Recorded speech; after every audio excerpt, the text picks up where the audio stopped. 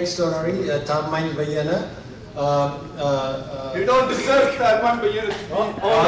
Please, sir, you don't deserve. He's a divider. He don't use the fire. You don't exercise the law. He's a divider. He's a divider. He's a divider. He's a killer. He shouldn't be here tonight. He don't deserve it to be handled. You can't be back here, man. No, don't push me. Don't push me. Okay, don't push me. Nah, hey, come on, man. Hey, come on, man. Hey, nah. Hey,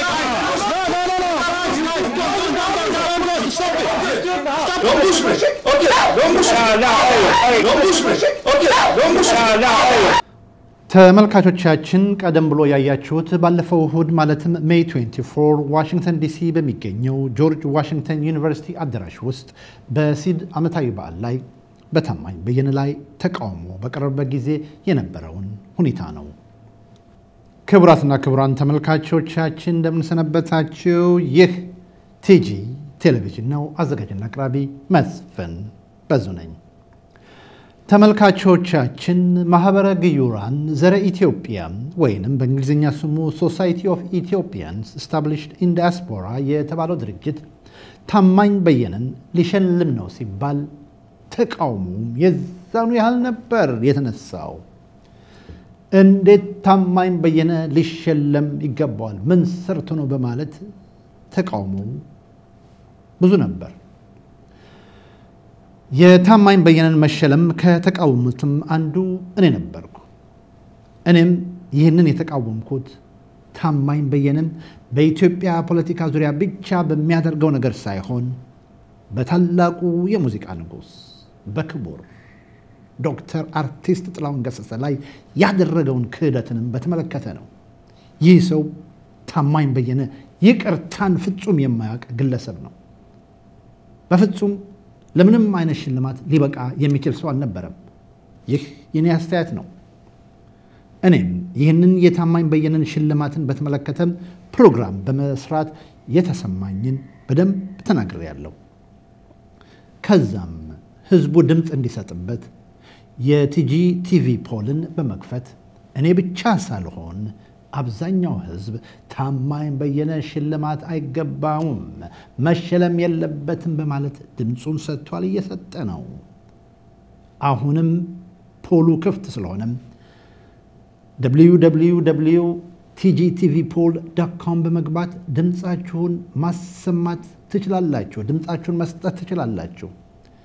ደስ የሚለው ደግሞ ድምጻችሁን በመትሰጡበት ጊዜ ምን ያህል ሰው ታማኝ በየነ ሽልማት ይገባዋል ወይስ አይገባውም? ምን ያህል ሰው ታማኝ በየነ በኢትዮጵያ የፖለቲካ ዙሪያ የሚሰራው ስራም ትክክል ነው ወይስ ትክክል አይደለም የሚለውን ውጤት ወዲያውኑ ታዩታላችሁ። ተመልካቾቻችን እዚህ ዋሽንግተን አካባቢ የሚገኙ ሁለት ግለሰቦች ብቻ ሁሉ ጊዜ የምናያቸው የኢሕአድግ ባላስልጣኖች ደጋፊዎችን እያሰሱ የሚሳደቡትን ሁላችሁም የምታዩት ጉዳይ ነው። እነዚህን የአንዳንድ ተቃዋሚዎች አግባብ ያልሆነ ስድብና ከዛም ድብድብ ከሚደርስባቸው አንዱም እኔ መሆኔን ደጋግሜ መግለጽ ይታወሳል። እነዚህ ሰዎች የሚጋፉት የሚሳደቡት ግለሰቦችን ሳይሆን የመናገር ነፃነትና ዲሞክራሲ እንደሆነ በደንብ ሊታወቅ ይገባል። እስካሁን ግን ብዙዎቻችሁ ይህንን ያያችሁ በማዘን ዝም ብላችኋል።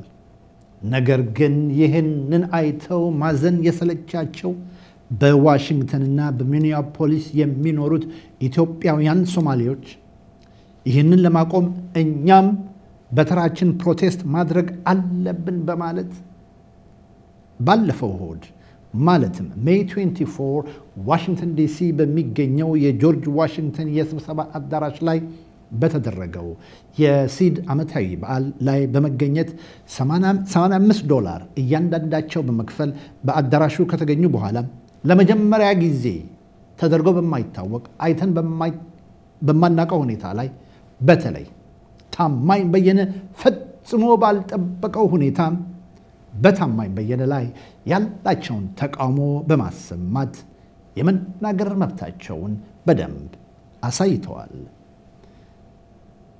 ይህንን ተቃውሞ ግን በኢሳት ቴሌቪዥን አታዩትም። በዚህ ዝግጅት ላይ ኢሳት ቴሌቪዥንም ተገኝቶ ቪዲዮ ሲያነሳ ነበር።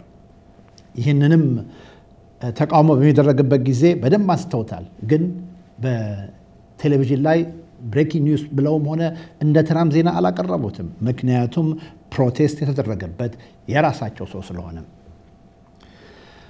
እዚህ ዋሽንግተን ዲሲ የኢሕአድግ ባላስልጣኖችን ደጋፊዎችን እንደፈለጋቸው ይተሳደቡ ከዛም ሰበር ዜና እያሉ የሚያወጡትን አብዛኛው ህዝብ ቢቃወመውም እንደነዚህ ግለሰቦች ደፍሮ ምላሽ የሰጠ እስካሁን አልነበረም። ይህንን የታማኝ በየነን አለመሸለም የሚቃወመው ብዙ ነበር። ነገር ግን እነዚህ እንቃወማለን ከማለት አልፎ በአዳራሹ ገብተን በታማኝ በየነ ላይ ፕሮቴስት እናደርጋለን ሲሉ እኔም በድፍረታቸው በጣም ተስማምቶኛል። በጣም ነበር ደስ ያለኝ። እነዚህ ሰዎችን ግን ፕሮቴስት አድርጉ ብሎ ማንም የጠራቸው ወይንም ደግሞ ያዘጋጃቸው አልነበረም። በገዛ ፈቃዳቸው እዚህ ስብሰባ ላይም ሌላም ሰውም ላይ የሚፈልጉት ላይ ፕሮቴስት እናደርጋለን ብለው ነው የመጡት። በዚህ ዋሽንግተን ባሉ ነፍጠኞች የኛ ሰዎች ለምን ይሰደባሉ በማለት የወሰዱት እርምጃ ነበር። እኔም በዚህ የሲድ ዓመታዊ ዝግጅት ላይ ለመገኘት ፍቃዴን ከጠየቅኩ በኋላም ያው ተፈቅዶልሃል የሚል ማረጋገጫዬን ካገኘው በኋላም ወደ ጆርጅ ዋሽንግተን አዳራሽ ወደ ጆርጅ ዋሽንግተን ዩኒቨርሲቲ አዳራሽ የደረስኩት ወደ 6 PM ገደማ ነበር። ታማኝ በየነም ወደ አዳራሹ ሲመጣ እኔን ሲያየኝ በእርግጥም እኔ ፕሮቴስት የማደርግና የምቃወም ነበር የመሰለው። ለዚህም ለአዘጋጆቹ በተለይ ለሲድ ዋና ጸሐፊ ከተናገራቸው በኋላ የሲድ ዋና ጸሐፊም እኔ ጋር በመምጣት እዚህ ቦታ ላይ ረብሻ ማድረግ አያስፈልግም፣ ታማኝ በየነ እንደፈለክ ማንሳት ትችላለህ፣ ነገር ግን ልጆቹ ላይ አታተኩር ሲሉኝ እኔ የመጣሁት የታማኝ በየነን ሽልማት ለመከታተል ነው፣ ከልጆቹ ጋር ምንም ጉዳይ የለኝም በማለት ታማኝ በየነ የሚሸለምበትን ሰዓት በጉጉት ተጠባበቅ ጀመር። የሲድ አስተናጋጆችም ታማኝ በየነ በነገራቸው ውሸት መሰረት እኔ ፕሮቴስት የማደርግ መስሏቸው እኔን በቁራኛ ይመለከቱኝ ነበር። እኔ ታማኝ በየነ በሚገኝባቸው አዳራሾች ላይ ፕሮቴስት ማድረግ ብፈልግ ሁለት ሰው ሳይሆን በመቶ የሚቆጠሩ ሰዎችን አዘጋጅቼ መግባት የሚችል ነኝ። በመቶ ካስፈለገም 200።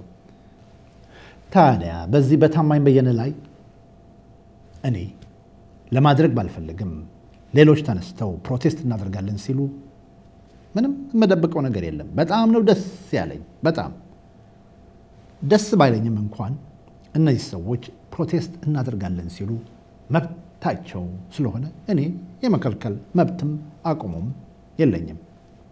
እኔም አዳራሹ ከገባ በኋላ ያው ካሜራን ያስተካከሉ ቆይቼ ፕሮግራሙ ከተጀመረ በኋላ የተለያዩ ልጆች ሰዎች ከተሸለሙ በኋላ ታማኝ በየነም ሊሸለም ስሙ ሲጠራ በኢትዮጵያ መንግስት ባላስልጣኖች መሰደብ መሪዎቻችን ተሰደቡ ብሎ የተቆጩ በድንገት በመነሳት ታማኝ በየነ ወንጀለኛ ነው፣ ገዳይ ነው፣ ሊሸለም አይገባውም፣ ክሪሚናል ብለው ፕሮቴስት ሲያደርጉ የሲድ አስተናጋጆችም እጅግ በጣም በመደንገጥ ከዚህ በፊት ታይቶ በማይታወቅና እጅግ በጣም ዴሞክራሲን በሚጻረር ሁኔታ በወሰዱት እጅግ በጣም አስፈላጊ ያልሆነ እርምጃ የጆርጅ ዋሽንግተን ዩኒቨርሲቲን አዳራሽ ለተወሰኑ ደቂቃዎች ያህል ቀውጥ ያድርገውት ነበር።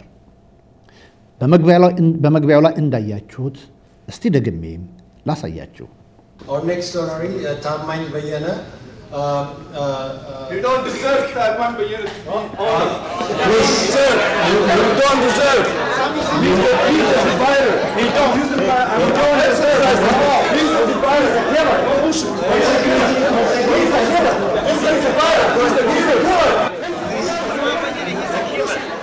He's a killer. He shouldn't be here tonight. He don't deserve it to be honored. We are really saddened by such actions because while you try to show tolerance, You can't be back here, man. No, don't push me. Don't push me. Okay, don't push me. Nah, hey, come on, man. Hey, come on, man. Hey, nah. Hey, Stop it.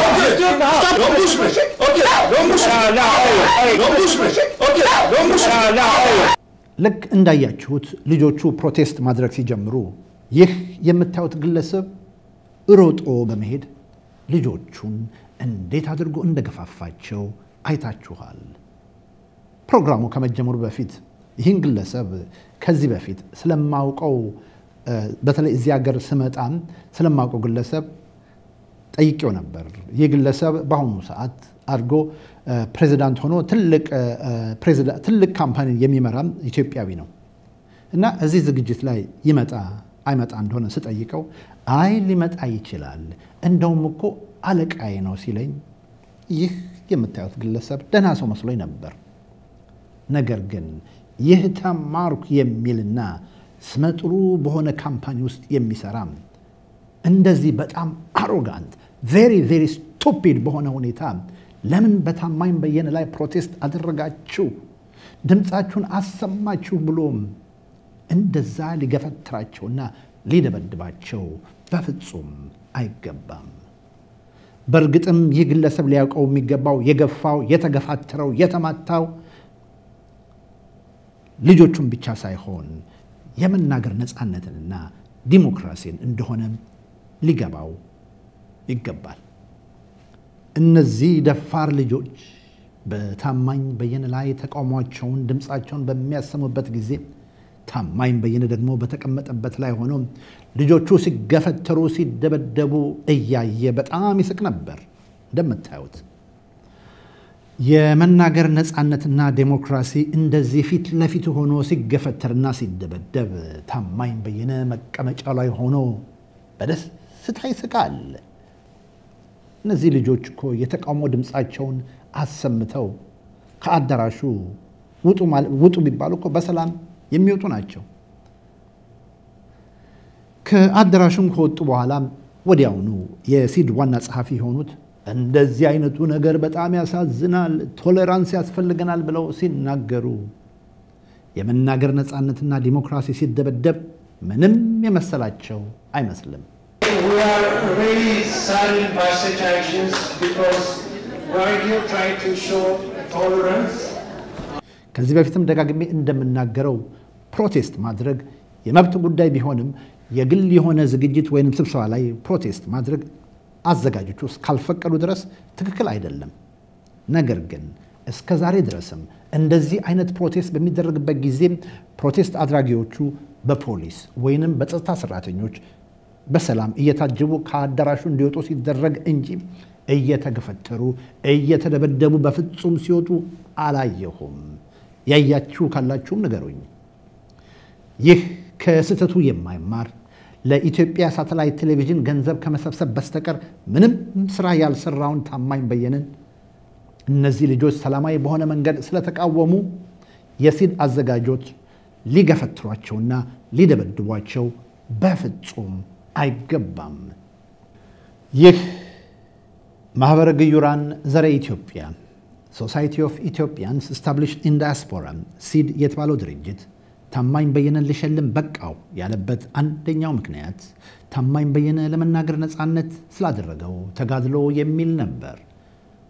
እንደው ታማኝ በየነ የት ሄዶ ስለመናገር ነፃነት ተጋድሎ ተዋግቶ እንደነበር የሚያውቁት ቦታ ካለ ቢነግሩኝ በጣም ደስ ይለኛል። እዚህ አሜሪካን ሀገር ስለመናገር ነፃነት ወይንም ዲሞክራሲ ማንም ሰው ተጋድሎ ሊያደርግ የሚያስፈልገው ቦታ አይደለም እና የት ሄዶ ተጋድሎ እንዳደረገ ቢነግሩኝ በጣም ደስ ይለኛል። ነገር ግን የመናገር ነፃነትና ዲሞክራሲ እዛው ፊት ለፊታቸው ሲገፈተሩና ሲደበደቡ እያዩ ምንም አይነት እርምጃ ያልወሰዱ የሲድ ድርጅት ስራ አስፈጻሚ አካሎች በምንም ታምር ስለመናገር ነፃነትና ዲሞክራሲ ሊቆሙና ሊናገሩ ሊሸልሙ አይችሉም። ለመሆኑ እስከዛሬ ድረስ የኢትዮጵያን ባላስልጣኖች ደጋፊዎች የተለያየ ስም እየሰጡ እነዚህ በጣም ጥቂት ሰዎች ግፋቢል 2 ወይንም 3 የሚሆኑ ናቸው በተሳደቡ ቁጥር ማን እየደበደበ እየገፈተረ ሲያስወጣቸው አይታችኋል? ሁሉ ጊዜ በተሳደቡ ቁጥር እየተለመኑ ተው እየተባሉ ማንንም ሳይነካቸው ሳይገፋቸው ነበር ከሚሳደቡበት ቦታ የሚወጡት። እነዛ በየመንገዱ የሚሳደቡትና የሚማቱት ዕውቀት የላቸውም እየተባሉ እስከዛሬ ታልፈዋል። ነገር ግን እነዚህ ዲግሪ ይዘናል ፕሮፌሰር ነን ተምረናል የሚሉት የሲድ አስተናጋጆች እንደዚህ ሲገፈታተሩና ሲደባደቡ ግን የያዙትን ዲግሪና የተማሩትን ትምህርት እንደገና በደንብ መመልከት ይኖርባቸዋል።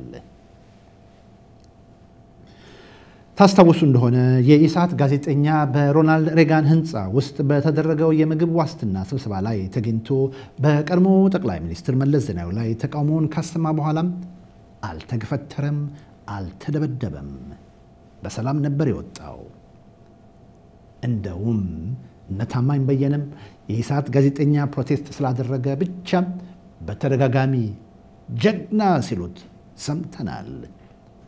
በተለይ ተማኝ በየነ አበበ ገላውን ይህ የኢሳት ጋዜጠኛን በተደጋጋሚ ፕሮቴስት ስላደረገ ብቻ ጀግና ሲለው ሰምታችኋል። በአንጻሩ ግን እነዚህ ልጆች ታማኝን በመቃወም ድምፃቸውን ስላሰሙ በታማኝ ፊት ሲገፈተሩና ሲደበደቡ እያየ ሲስቅና ሲያጨበጭብ እንደው ለመናገር ነፃነትና ለዲሞክራሲ የቆመ ይመስላችኋል? እነዚህ ልጆች ፕሮቴስት በሚያደርጉበት ጊዜ ውጡ ፕሮቴስት ማድረግ አትችሉም ብሏቸው እኮ በሰላም የሚወጡ ነበሩ። ነገር ግን እነዚህ ተምረናል ዲግሪ ይዘናል የሚሉት የሲድ ሰዎች እነዚህ ምንም አይነት መሳሪያ ይዘው ሳይገቡ በሰላም ፕሮቴስት ያደረጉትን ሲገፈትሩና ሲደባደቡ ምን ነክቷቸው ይሆን? ከአዳራሹም ከወጡ በኋላ ሊተዋቸው ይገባ ነበር። ነገር ግን እንደምታዩት የሲድ አዘጋጆች በታማኝ በየነ ላይ ድምፃቸውን ያሰሙትን ሰላማዊ ልጆች ሲባቆሱ ነበር፣ ሲማቱ ነበር። እነዚህም ልጆች ከአዳራሹ ከወጡ በኋላ እነዚሁ የሲድ አስተናጋጆች ታማኝ በየነ በነገራቸው መሰረት ይህንን ያቀነባበርከው አንተ ነህ በማለት ወደ እኔ ላይ ዞሩ። ካልተማረው ዲግሪ ካልያዘው ይልቅ የተማረው ዲግሪ የያዘው እንደዚህ ተደባዳቢና ተገፋታሪ ሲሆን ደግሞ በእርግጥ ጊዜው የሚያሰኝ ነው።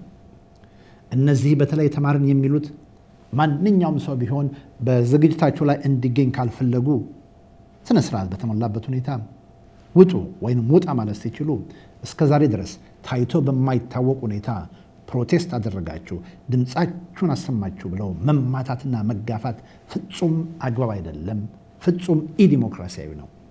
በተለይ እነዚህ የሲድ አዘጋጆች ይህንን ፕሮቴስት አንተ ነህ ያዘጋጀው እያሉ የስድብ ናዳ ሲያወርዱ በጣም አዘንኩላቸው።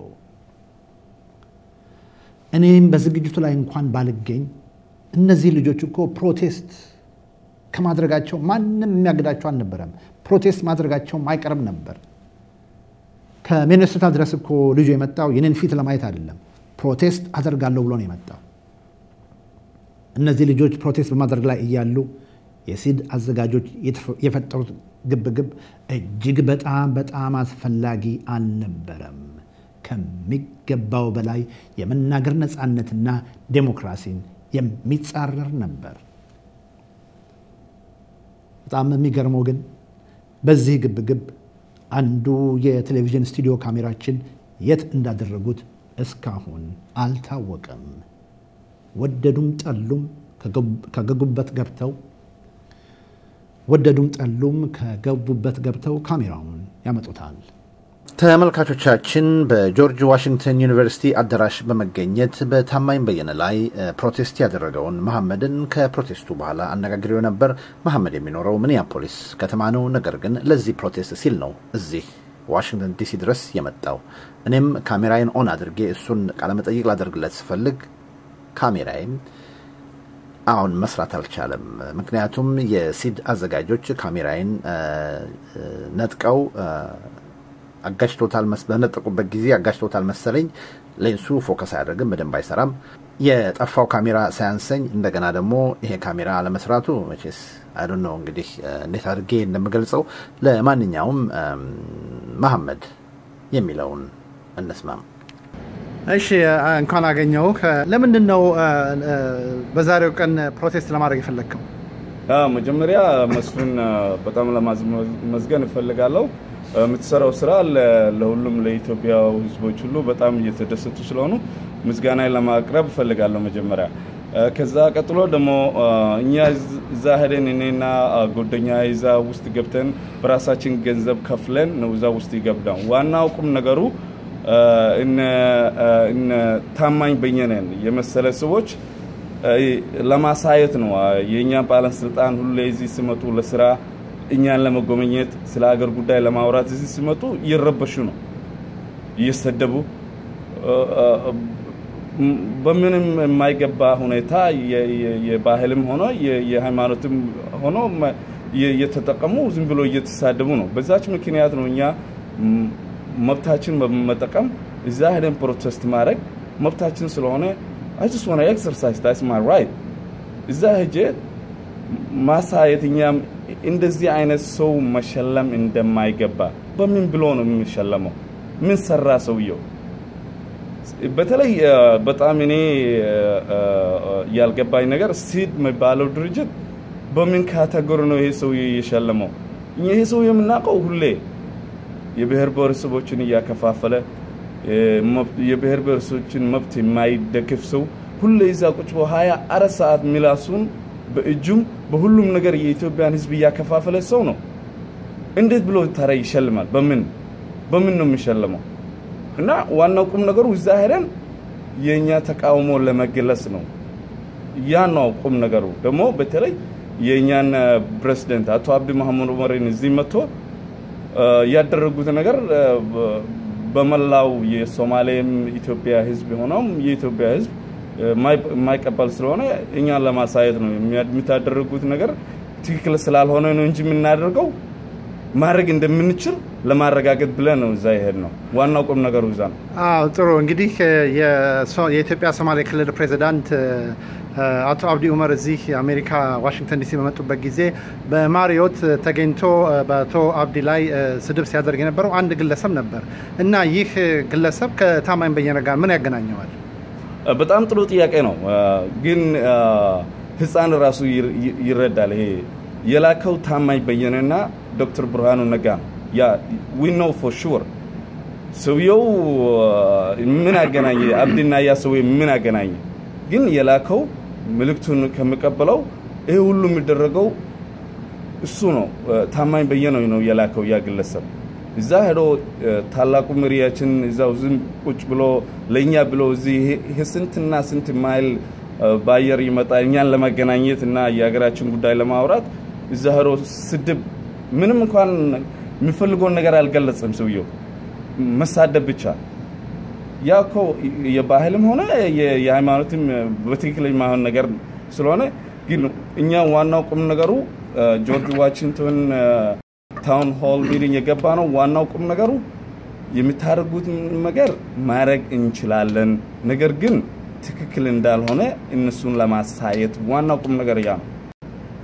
እሺ እና ደሞ እዛ ላይ ፕሮቴስቱ ስታረጉ ከመጀመሪያ ከሴልፎን የተቀዳለ ከዛ ምንም የቀዳሁት አለና ታማኝ በየነ ሂዝ አ ኪለር ሂዝ አ ክሪሚናል ምናምን እያላችሁ ነበር ፕሮቴስት ታረጉ የነበረው። ስለዛ ታማኝ በየነ ከግድያ ጋር ምንድን ያያያዘው? ዋናው ሰውየው ሁሌ በቲቪ ቁጭ ያለ ተዋጉ እንዲያረጉ ወጣት ልጆችን ያሳሳተ የሚገኝ ሰው ነው። ደግሞ በገንዘቡ የሚከፈል ሰው ነው የኛው ወጣት ዛይ ሳት የከተተ ሰው ነው ያ ነው ወይ ገዳይ ነው that's for sure በተለይ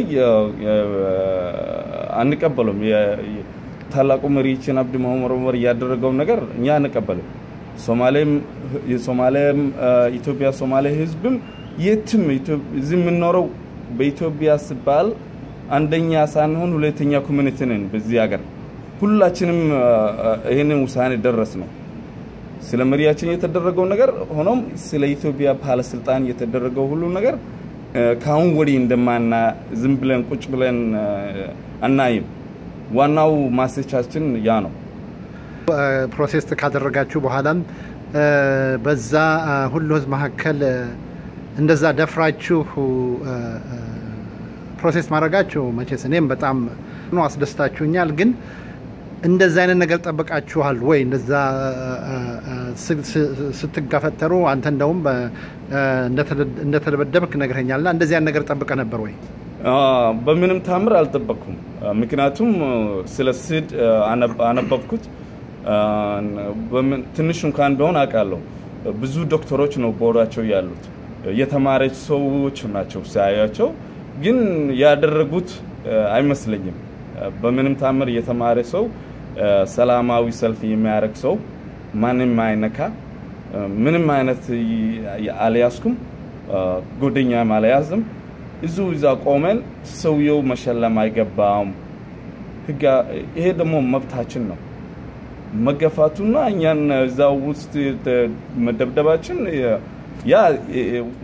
ያንን ጥያቄ መመለስ ያለበት የሲድ ስራ አስኪያጅ ነው እሱ ነው መመለስ ያለበት ድብደባው ቀርቶ ገፍተራው ቀርቶ እንደ ፕሮሰስ የምታርጉበት ጊዜ እንዲሁ በሰላም ሙጡ ቢሏችሁ አንወጣም ትላላችሁ ወይስ በሰላም ተወጣላችሁ የመነጋገር እድሉ ራሱ አልሰጠንም ሰውየው እንደም በጣም ሲቪላይዝ የሆነ ሀገር መነጋገር ነው ዋናው ቁም ነገር አልተሰጠንም ያው ምክንያቱም እኔ እንደሚመስለኝ ስግጅቱ ራሱ የፖለቲካ ስግጅት እንደነበረኝ ነው ያየሁት በኋላ መጀመሪያ በጣም ደስ ብሎኛል ብዙ ኢትዮጵያኖች እየተሸለሙ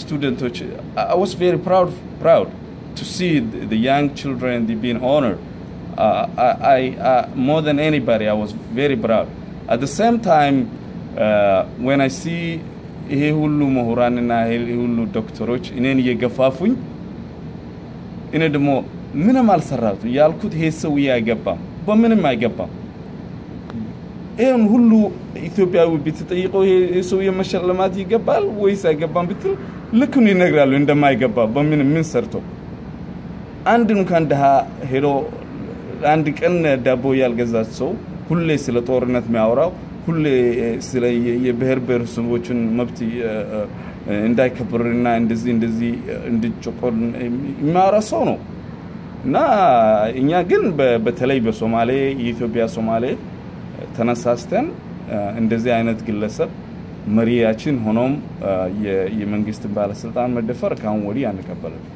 እንደዛ ስል ፕሮቴስት ማድረግ ነው ይሄንን አገር ሰው ምንም ማድረግ አትችልም አንነካም አንገፋም ምንም አናርግም ግን በየቦታው ሄደን መግለጽ ነው ዋናው ይሄን አይገባም ማለት ብቻ ነው ግን ይሄ ጥያቄ መመለስ ያለበት ደምሴ ነው የሚመስለኝ ስራ አስኪያጁ የአቶ ደምሴ ነው የሚመስለኝ መሰለኝ ዋና ጻፊው ማለት ነው እሱ ነው በፐብሊክ ሆኖ ይሄንን መመለስ ያለበት ፐብሊክሊ ምክንያቱም እኔ ለሀገሬ ብዬ ነው ይዛ የሄድኩት እንዴት ብሎ ሰላም ሰው ቆሞ ምንም ማያረግ አልተሳደብኩም ከፍዬ ነው የገባሁት እነሱን ሰፖርት ለማድረግ ይዛ በራሴ ገንዘብ ነው ከፍዬ የገባሁት just to support them because they doing good things so the reason why I don't understand እንደዚህ አይነት መሁራን በተለይ ደምሴ ዋናው ስራ አስኪያጅ ነው ፕሬዝዳንቱ ነው ዋናው አቶ አምን አከምሴ አክሊሉ ደምሴ ዋና ጻፊው ነው he got to apologize for this publicly he got to make statement you know in death ተብሎ መግፋት እኔ እሱ መጥቶ አልገፋኝም እዚሁ ዛቆች ብሏል ግን የገፋኝና ከዚሁ ውጣ ምናምን ይሄ ሁሉ የደበደቡኝ የሲድ ሰዎች ናቸው አዎ ግን ይሄንን ቪዲዮ ካዩ በኋላ ያው ህዝቡ ይፈርዳል ለበመጨረሻ መቼስ ይሄን እንግዲህ እንደዚህ አይነት ፕሮቴስት አድርጉ ለመጀመሪያ ጊዜ ነው ምክንያቱም በዋሽንግተን ዲሲ ብዙ ጊዜ የሚደረገው እንደዚህ አይነት ፕሮቴስት በኢሕአድግ ደጋፊዎች በኢሕአድግ ባላስልጣኖች ነው ግን እንደገና ተገልብጦ ለመጀመሪያ ጊዜ በተለይ በተቃዋሚዎች ቀንደኛ በሆነው ታማኝ በየነ ላይ እንደዚህ አይነት ፕሮቴስት ይደረግ የመጀመሪያ ነው እናንተ ይሄንን ለመጀመሪያ ጊዜ በማድረጋችሁ እንደዛ በማድረግ እንደው ምን ይሰማሃል እኔ በተለይ ደስታ ይሰማኛል ግን ይሄ ማድረግ ያለበት ሁሉም ዜጋ ማድረግ ያለበት ነገር ነው ምክንያቱም በተለይ የኢትዮጵያ ሶማሌ ህዝብ በመሆኔ በጣም ነው ትልቅ ደስታ ይሰማኛል ሌላ ደግሞ መልእክት ምልከው ነገር አለ እዚህ የሚኖሩት ኢትዮጵያኖች እንዴት ብሎ ነው ይሄን ነገር ማያዩት ሁሌ ምክንያቱም ይሄ የሀገር ጉዳይ ስለሆነ እንደዚህ ባለስልጣን ለሀገራቸው እዚህ ስብሰባ እየመጡ ለሀገር ስለ ሀገራችን ጉዳይ እዚህ እየመጡ የሆነ ዝም ብሎ homeless ሰውዬ እዛ መጥቶ ሲጮውበት ዝም ማለት የለብንም መናገር አለብን በሰላማዊ መንገድና በዲሞክራሲያዊ ወይ ማለትም ሐሳባችን በሰላምና በዲሞክራሲ መግለጽ መብታችን ነው በቤትም ቦታ እዚህ ሀገር በጣም የተከበረው ስለሆነ ደግሞ በተለይ የአሜሪካን መንግስት በጣም ነው እኔ የማመሰግነው ነገር ግን እንደዚህ አይነት ሰዎች ሚሉት ሁሉ ውሸት እንደሆነ ራሱ ለመግለጽ ይወዳል ማን ያስተባበራችሁ እዚህ ላይ መጣችሁ ፕሮቴስት እንድታረጉ ማን የገፋፋችሁ አንድ ነገር እዚህ ላይ መተሰባል ግማሻችን እዚህ ይኖራል እዚህ የዋሽንግተን ዲሲ ነዋሪ ናቸው ግን ግማሻችን ከሚኒሶታ ነው የመጣ ነው እዛ ነው አንተና እኛ የተገናኘ ነው ግን በጣም ደስ ያለኝ ነገር ስትቀር ቪዲዮውን ያንተን ካሜራው ስትቀርጽ ሪኮርዲንግ ስታረግ ሳይዮት ትልቅ ደስታ ነው እየሰማኝ ምክንያቱም ሲድ የሚያደርጉት ነገር ሳይውና ቪዲዮ የመቀርሰው ሰው ሳይ የኢትዮጵያውነት ስሜት ስቲል እዚህ አካባቢ እንዳለ ነው የተሰማኝ እና በጣም ነው እሱ የተደሰተኝ እኛ በራሳችን ፍላጎት በራሳችን ለሀገራችን ብለን ነው ይሄን ያደረግነው እንጂ ለሰውም ሆኖም ለማንም ሰው አላረግም ይሄ ደግሞ ማንም እኔ ብቻ አይደለም የሶማሌ ኮሚኒቲ ጠቅላላ እዚህ የሚኖሩት ሆኖም ሚኒሶታ ሆኖም አትላንታ DC Washington New York everywhere they live Somali Ethiopian people they decided to defend their authority no matter what ማንም ገንዘብ ከፈላቸው የለም እንዴት ብሎ why በጣም እናንተ ለዚህ በተለይ አንዳንድ እንደዚህ አይነት ድርጊቱን ለሚቃወሙ ትልቅ ምሳሌዎች ናቸው ምክንያቱም ለመጀመሪያ ጊዜ ነው እንደዚህ ተደረገው በርግጥ እንደሚቀጥል ተስፋ አለኝ በጣም ደፋሮች ናቸው በጣም መቼስ በኔ በኩል ባሁንም ቢሆን ያለኝን አድናቆት ልገልጽላችሁ ፈልጋለሁ እንግዲህ እንገናኛለን የቲጂ ቴሌቪዥን ደንበኛ ትሆናላችሁ ሌላ ምለው የለኝም በጣም አመሰግናለሁ እኔም በጣም አመሰግናለሁ what you doing is very good job just keep continuing we see it and we support you thank you very much yeah I believe and I'm sending a message for the seed people what you guys did it's very for me it's very shameful I was exercising my democratic way I never insult nobody I didn't cause any problem. What I was doing it was just tell him this guy don't deserve what you guys giving to him. You may disagree with me, but there is a different way that you can tell me what you're feeling. It's not like you pushing me or hitting me. That's not the way you exercise in democracy. Thank you very much, and I appreciate it. Thank you.